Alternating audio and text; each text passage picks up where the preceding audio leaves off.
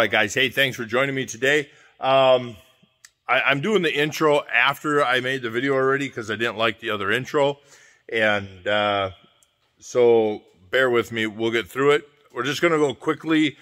Basic theory of operation on the 20 series and 30 series, the difference of the generations of steering, and then just a quick issues or common complaints and a couple basic diagnostics for them systems. So let's spin you around. So your 40-20 is simple. Both tractors, all old row crop tractors until they went to external cylinders up front had this style front axle. You got two pistons. This is your front axles right underneath here. So this is behind them side frame, right in that area. And it's just basically two pistons, and they move opposite of each other, which creates a rotation effect on that gear because it's a rack and pinion. And at the bottom of that gear is the arm where your tie rods hook that pull your steering wheel, your wheels left and right. These are the two lines that come along the engine. When your tractor's at one piece, they come along this pipe, and we'll go over to the tractor and look, and they come across this pipe and down. And so they alternate between pressure and return, whether you're turning left or right. The steering meter is, so if you did this, it's basically like a 40-10 hydraulic outlet out the back. These components are straight identical. They cross right over. The theory of operation as far as these valves are the same. That you got pressure return pressure, and so that's how you're alternating your pressure through the lines. You got the piston and this collar. This collar activates these valves. This piston moves the oil. You can kind of see here that you got pressure oil in, and then your piston is moving the trapped oil out, and then the blue oil is coming back to return, and then your red oil is pressure from the system pressure of the tractor. So it's kind of a complicated way or a busy way for a simple system. John Deere was very good. They had very good engineers. Sometimes they got a little over-engineered. So your two pipes come here, and they hook to here when you pull this side screen off. For diagnosing, so common symptoms of these older 20 series was it steers great to the right, but then coming left is both hands and is very slow. Or I'm going down the road, and if I go to correct the wheel to the left, the tractor will dart once in a while. Them are very common issues of the steering valve. But if you cap these lines and then cap these lines, if you cap the top two lines from your steering with the engine off, that steering wheel should turn just a little bit and be solid, dead solid. If it turns and kind of hits, but then you can creep it on down, it's leaking. And then if you can just kind of keep going, then it's really leaking. If you cap these two lines, jack up the front end and come out here with a bar, they'll move just a little bit because of mechanical slop through the system, but it should deadhead pretty solid and not move. If you can just hold tension and they creep, then they're leaking past the pistons back here. So overall, a fairly complicated, simple system.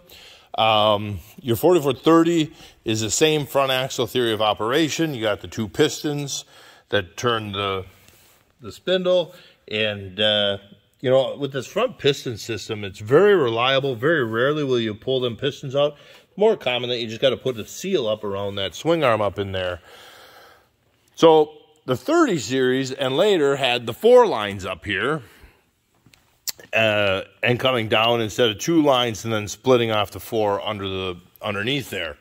And so this shuttle valve replaces all that mess. All it is just a single spool valve sliding back and forth.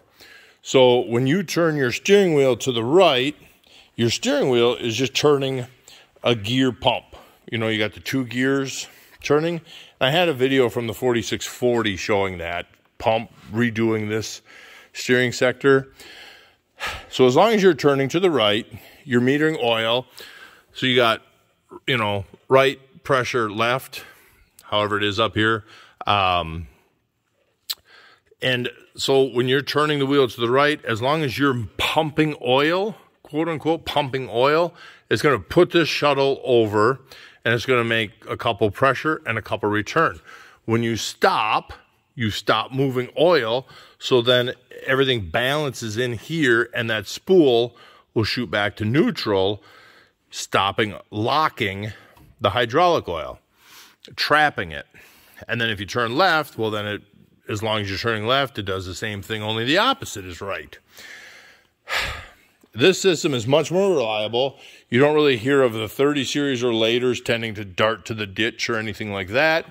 The most common thing with this block is it starts to get a little internal leakage. And so while the tractor's doing stationary work, running auger, blower, bagger, whatever, is the wheels will creep on you throughout the day. That's a very common leakage through this block. If that block gets very bad, then you get hot spot, and he'll become a hot spot, can start to heat the oil, or he can start to rob oil from your outlets or 3-point.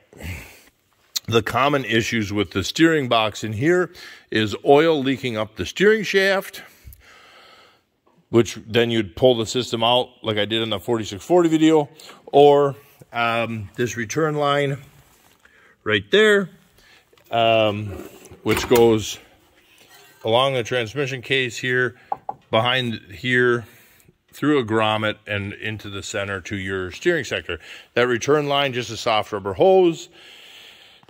They've been very known to, so if they're getting weepy underneath here, that's when you get weepage along here. If it breaks underneath there, that's when you get oil just pouring out into your cab.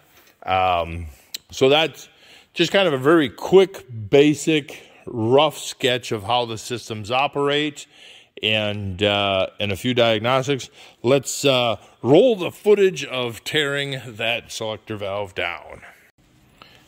All right, let's disassemble this thing.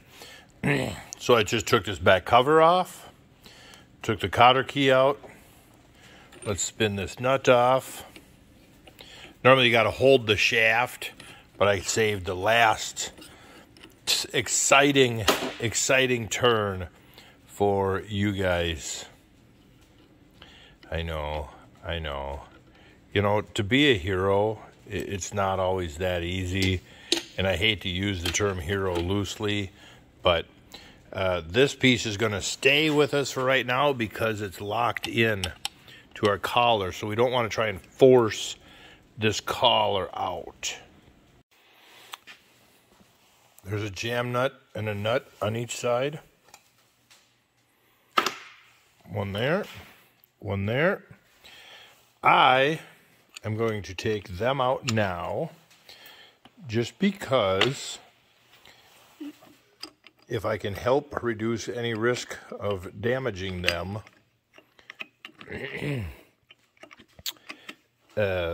when taking this collar out.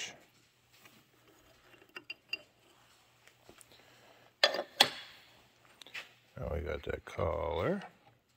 So here's where it gets interesting. So I took the guts out of the back here, the collar, and then all I did was take these 6 bolts out and separate these two. I did it over a frying pan, 1 to collect the oil, and 2, this little ball.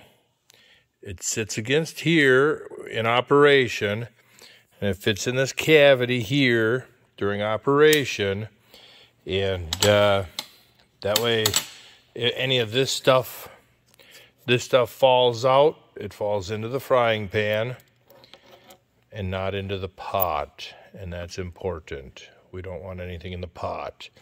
At this point, you have an old 10 series selector valve or early 20 series selector valve. If you've ever worked on one of them, you have a simple push here, and that unseats a ball to allow oil to flow, and then you got your get them out with a pair of pliers. But yeah, so at this point we can pull these rods out.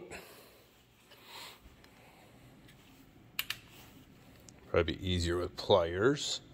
But we're trying to make film history here, you know.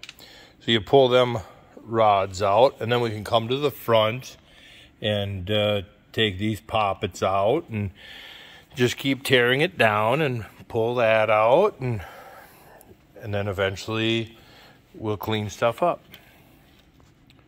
So I'll catch you at the next step. So I pulled the pins. I finished pulling the last pin out, and I pulled all the poppets and springs, and so you get a poppet, then another poppet, and a funny little tapered spring like that is going to come out, and a little ball is going to come out, and we'll worry about how it all goes together later. We don't care about that right now. So you had this last plate remaining here.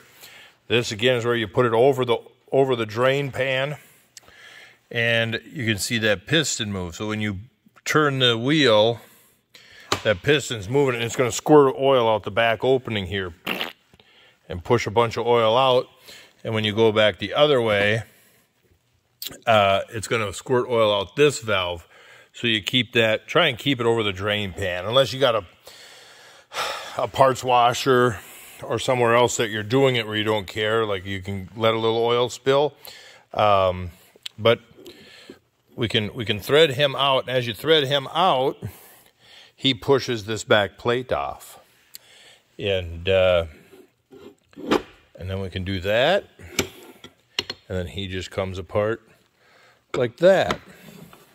Fairly simple. And there you just got your housing and your steering shaft up in there. Easy peasy. So the steering shaft now had a snap ring right here, and you take the little snap ring off and you give it a little push, because you're just fighting this outer seal here. But now it's stuck down in there, and you can't get it out the bottom. And so I take a 1/2 inch extension, and I go, oh. Because sometimes when you're taking stuff apart and you get, this is hard to do one-handed, and you start to move something and then it stops moving, you have a natural tendency to think you're doing something wrong, but it's just snagging in some seals in there. No big deal, nothing's getting hurt, and it's just an O-ring that's catching on here, and so yeah. And for the most part, that's all the super technical stuff. We'll spin out these fittings, because we got in our kit we got new O-rings to put on all our fittings. Everything goes for a soak and a rinse, and then some other day, some other time, maybe 10 minutes from now, maybe 2 weeks from now, we don't know what the time frame is, because there is no time frame on social media. We'll try and remember how everything was. Ah! So going back together, take your time. The best thing, you know, if you're going to tackle this yourself, I would get a copy of a book, a John Deere service manual, and follow the book, because there's a lot going on here.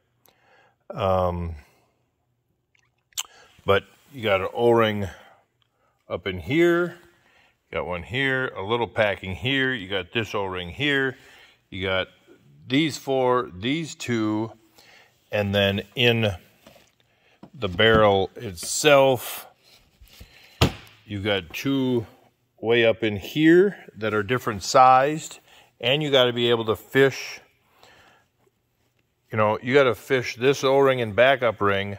How deep is that? More than the, you know, halfway up your finger in a port you can't get your fingers into, and you have to manage to get the backup in ring first and then get the O-ring in there without getting the O-ring stuck in between the backup ring. So when it goes into the slot, you don't end up with something like that. And you'll tell because there'll be a hump in the bore. You'll see that the O-ring is just kind of sticking up in the sunlight, and you're like, or in the flashlight, and you're like, what the heck? And yeah, so it took me, in all honesty, it took me probably a half hour to get these two O-rings up inside that bore and verify that they are correct and in position and look good and everything is good. This is one of them jobs that you're not trying to impress anybody with timeliness. But yeah, so once everything checks out, then we're just going to simply stand this valve up, and we'll put our seats and balls and springs and then our caps and our side covers over here, and then work on our check valve, and then this assembly will go down in the bore, and then we'll get all this stuff back into these spots and go from there. Like playing Plinko. Yeah, big money. Big money. Come on, big money.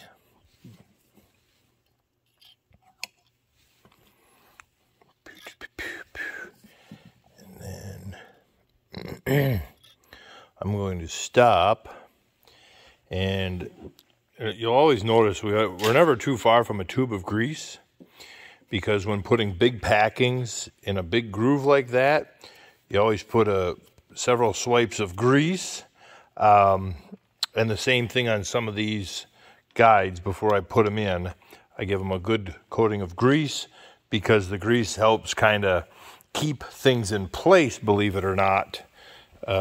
Sometimes. There's other times that it'll allow an O-ring to slip better, but like on the end of the steering shaft here, you got two double lip seals, one lip down and one lip up, and yeah, you fill your finger up with grease and really get it down inside there. Don't be scared to get grease on the bushing in there.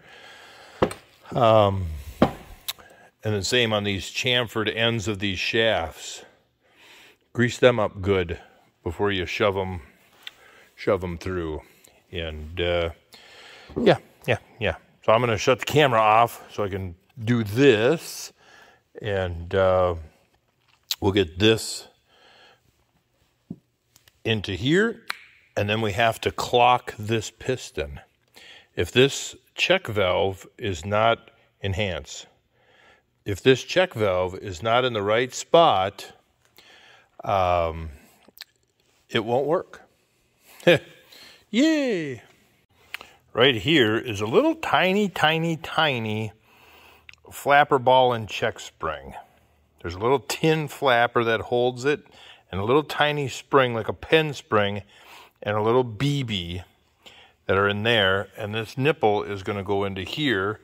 So I literally just fill that up with grease, so if I move this housing, you don't end up hearing that famous ting ting ting across the floor. And so yeah, just a simple thing. I know it seems like I'm taking big steps here, but it's actually it's a very slow process. This stuff goes kind of quick because you just put all this stuff back in. I use a lot of grease. There's a little check ball and a little tiny pen spring and a little piece of tin in there. I mean, 3 super tiny components. So I smear that hole with grease so they can't drop. This spring and pin and everything is just coated in grease, so it kind of stays there. So if I tip this assembly to bring it on, this little ball doesn't roll out, and then you hear ting ting ting across the floor. Installed the piston, and we're pretty much, the pins, they sag a little bit, you know, they're not fit tight in there, but we're fairly horizontal to the housing with this fitting gives us our top. So we're about 1 o'clock. Them pins are horizontal. They were just there for reference, just so you could see. And so I think now, right meow, is a good time that we'll slip this housing on and kind of then start reassembling out here. And then eventually we'll get this on. I'll check with you in a few minutes. So since we've last were together, I put this plate on. Remember, our check valve was at 1 o'clock. Slid this on, greased the pins and rollers up nice so they stay. Put the spring on, and then you thread this collar on. You can only be that 1 o'clock. It's either at 1 o'clock or it's 180 degrees off, you know, because you can see that you can only be here or you can be here. So that makes it really nice. But they say to thread this on to get 5/16 of clearance, and with an assortment of key stocks, 1/8, 3/16, quarter, 5/16, 3/8, it makes quick go, no-go gauges. So that just fits in there just perfect. So we're good on our 5/16 gap, and now we can continue on. Okay, so I stood this up and then brought this down on top, nice and careful. There's big dowel pins that help line it up, and just bring it on careful. Get a couple bolts started just to help square it up. No forcing, just kind of let it go down. You're fighting against some of the springs and other things in here, and kind of lean on it a little bit. But so now we're here. So now we'll put our needles in. So you got our needles will go in here. Short ones on the bottom, long ones on the top. And then I will need both hands back to put these plates in. So this one would go in here, and then the other one would go on top, or oh, I got them backwards. So this one is on the outside. This one's on the inside. Come on, you dirty little bugger. Yeah, I'm going to set you guys down while I wrestle with this. I gotta get my flashlight here because I can't even see inside.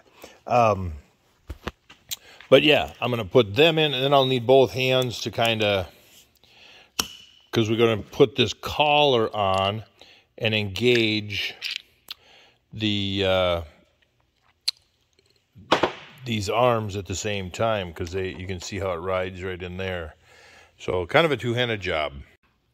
Okay, that went pretty good. There's a long side. So I had it right by going in with this guy first. Because you could see on this plate, the wear was to this side. And on that plate, you could see the wear was to the back side. So that told you.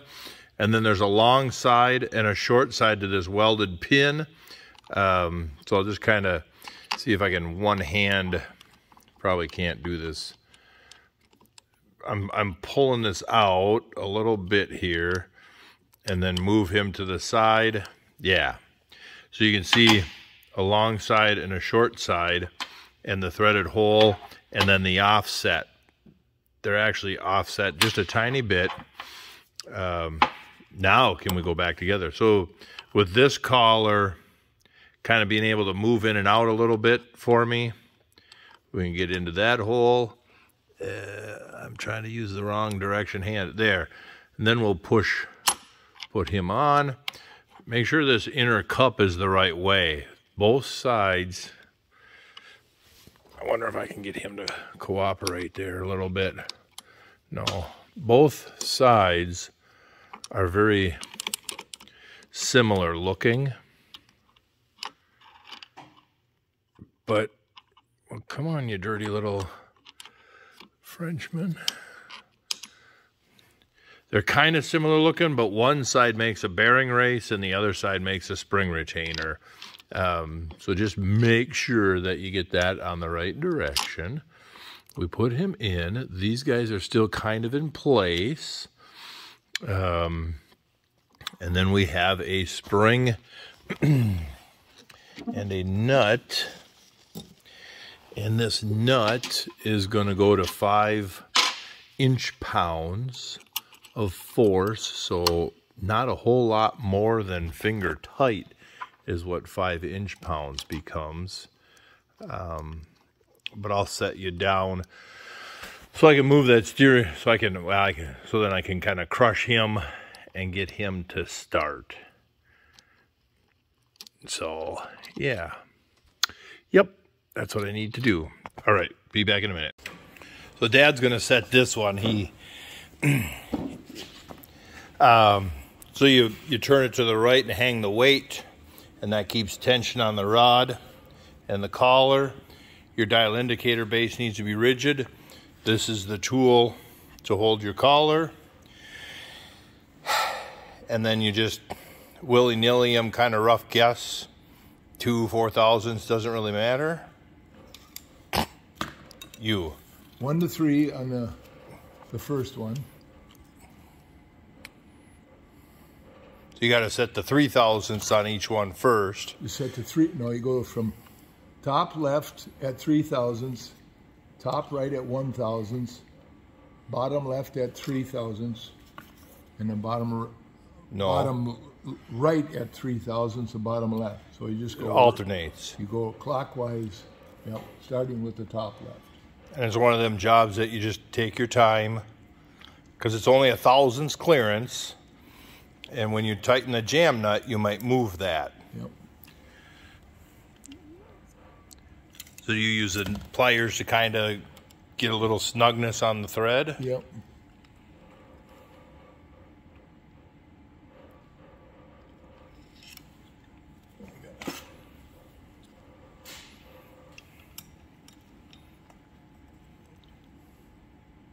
Then it's homemade wrench.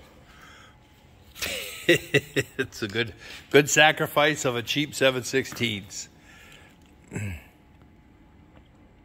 have we got there? 2, right? Yeah, you're pretty solid 2. Just, yep. Solid 2. Yep. I need 1 more thousandths. So you got to loosen it a little bit then. Yep. Ooh. It looked like it jumped. Huh?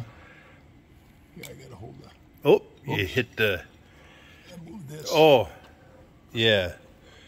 Make sure that's tight on the indicator. No, it's this spring here, this one. Because see, look at here.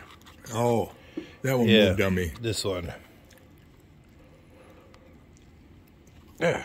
Yeah, but no, I gotta get it up a little bit. I want my height up. I want my height at the same level as the pins are, so you get a good reading.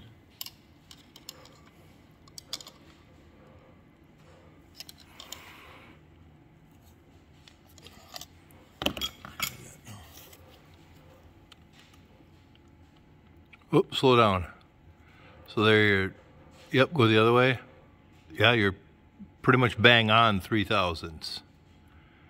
Can you see it? Yep. I'm not in your way. I'll back up, but yeah, so that's the gist of that. And then you just take your time, and if it takes you 15 minutes, it takes you 15 minutes. If it takes you a half hour, it takes you a half hour, but they got to be dead on. Your indicator's moving. I'll turn the camera off and we can tighten that up, but I just had to finish the video. Well, look at it. What? Now you're a little... Why isn't it not moving around? Okay, I got a little bit. That's this one again. Is it side to side Well, movement? let's see if I put it over here. So if it's too much side to side movement, well, we got these jam nuts and screw that we can tighten up and take some of that side to side out.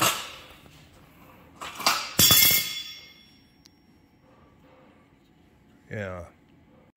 I can't demonstrate this live. Maybe I can try. So you got a lot of lines with these flare fittings on the end, and they can be a real bugger when you got to get your hands in them tight spaces and try and get that stiff fitting. You can't quite turn it with your fingertips because you can only get a little bit on there. And so then you're doing 900 partial turns with a wrench.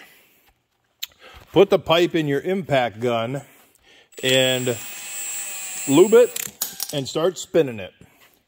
And obviously while you hold the other pipe, you know, while you're hanging on to it, lube it, spin it, and she'll get spinning free and easy.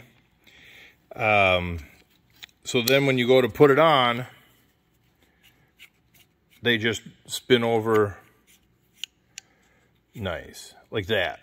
That's what I'm trying to get to.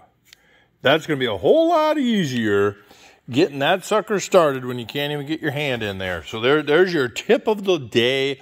That tip, that's going to have you reducing swear words, probably 20 of them this week alone.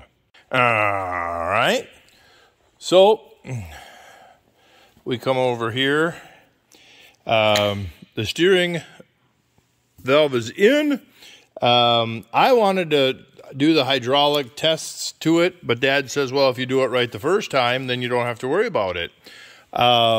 He just had knee surgery done, and so this is his first day of getting out of the house in a week and a half, almost 2 weeks. And so, yeah, he needed to do that. So we got him an SCV to work on at his bench. He could do the valves here for this while I fed the cows, because we got to keep moving in the shop. But it's in. I just got to get this little pipe here going, and then and start hooking up pipes, and then I'll just leave the dash off until I can actually test it. But yeah,